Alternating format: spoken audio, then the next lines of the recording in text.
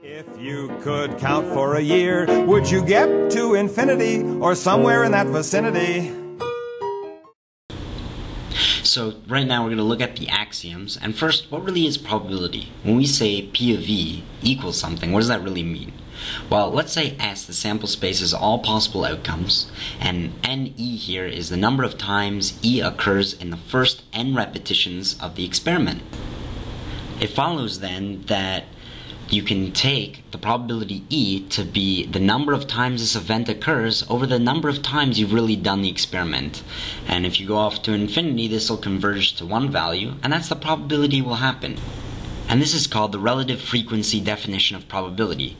Now people can ask, how do you know it'll actually converge to a value? You know, if you do this experiment 1,000 times, the probability of E could be 30%. Do it 1 billion times, the probability of E could be 10%. And you know, it could just keep jumping all over the place depending on the number of times you run the experiment. Well, the truth is we assume, and that's one of the axioms, we assume that it really will converge for this definition of probability to work. The first axiom really states that the probability E, the event E, is either going to happen, it's not going to happen, or something in between. The second axiom is stating that when we have a sample space S, which is made up of all the events of an experiment, we're assuming that one of those events actually does have to happen, that we have all events in mind. So the probability has to happen, it's 1. So if we have a set of events where EI and EJ, where I and J are not equal, so they're all different events, are always mutually exclusive. So every single event is mutually exclusive to the other one, which means if one happens, the other one can't.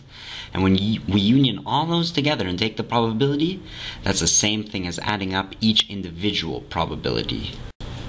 For many experiments, it's natural to assume that all outcomes of an experiment are equally probable, so the probability of one event is equal to another. And if that's true, if we can make that assumption, then that really means that the probability of any event E equals the proportion of outcomes in the sample space that are contained in E. If someone says it's 80% likely Shakespeare wrote Hamlet, well, that kind of disagrees with our definition of probability of a frequency of an event defining probability, like rolling dice.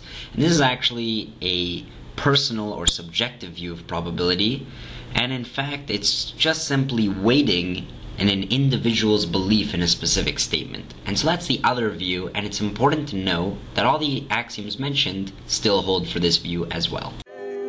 Yes, try as you may, you just can't get away from mathematics.